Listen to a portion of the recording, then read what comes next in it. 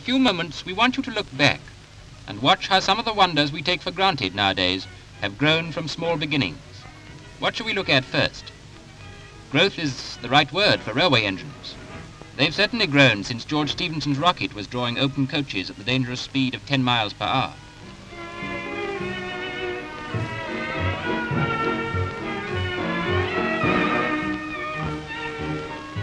And since then, engines have been getting bigger and bigger and bigger.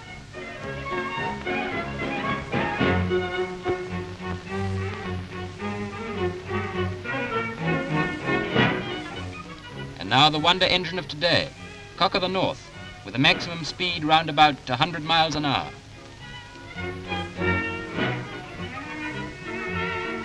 Motor cars too have been growing. Was this perhaps one of Oliver Cromwell's bright ideas? Slightly more practical, don't you think? Or don't you? Some of these are still running. In fact, you've probably seen them in the annual Old Crocs run to Brighton. And so via Father's Family 4 and Brother Sammy's Snappy Sports to Bluebird.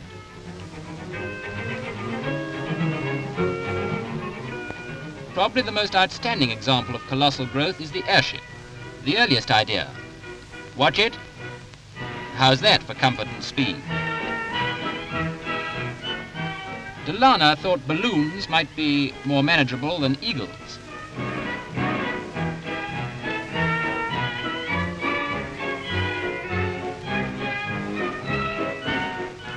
They really got down to the job towards the end of last century, with dirigibles which had some sort of motive power, so that the navigator could at any rate control the direction in which he wanted to travel.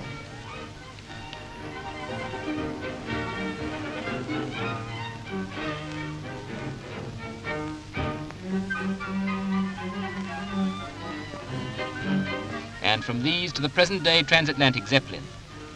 This is one way of crossing the Atlantic, and this is certainly not another.